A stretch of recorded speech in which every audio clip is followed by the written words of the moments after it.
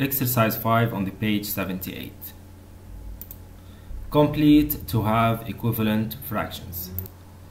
So in this exercise we have to fill in the blanks. So here we have 4, it becomes 20, so we multiply by 5. So we do the same at the upper side for the numerator. So 3 times 5 is 15. And then we have to find another equivalent fraction. So أنا بقدر أشتغل على 15 over 20 وبقدر بشتغل على 3 over 4. So إذا اشتغلت على 3 over 4 راح أحصل على simpler fractions. So we could multiply by 2.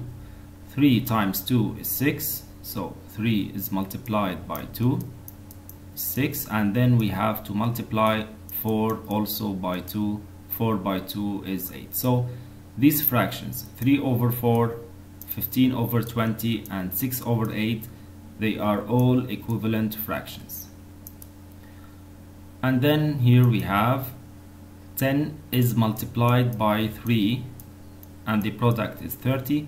Then here we have to multiply by 3.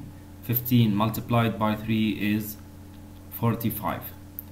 And then here we could divide by 5. 15 divided by 5 is 3.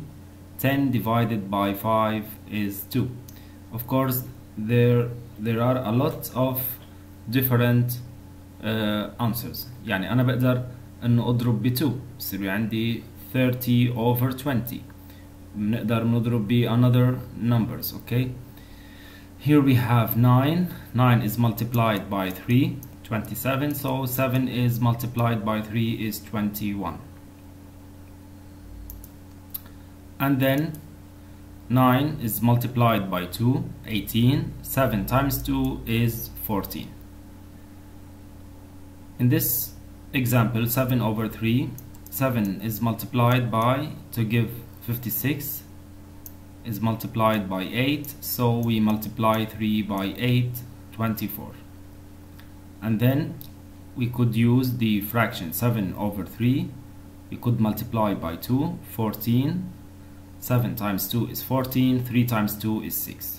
So also all these fractions here are equivalent. This fraction is equivalent to this fraction and also equivalent to 14 over 6. Here 15 is divided by 3 to give 5, and then we have to divide by 3. So 27 divided by 3 is 9. 14 becomes 2, so it's divided by 7. So we have to divide 21 by 7. 21 divided by 7 is 3.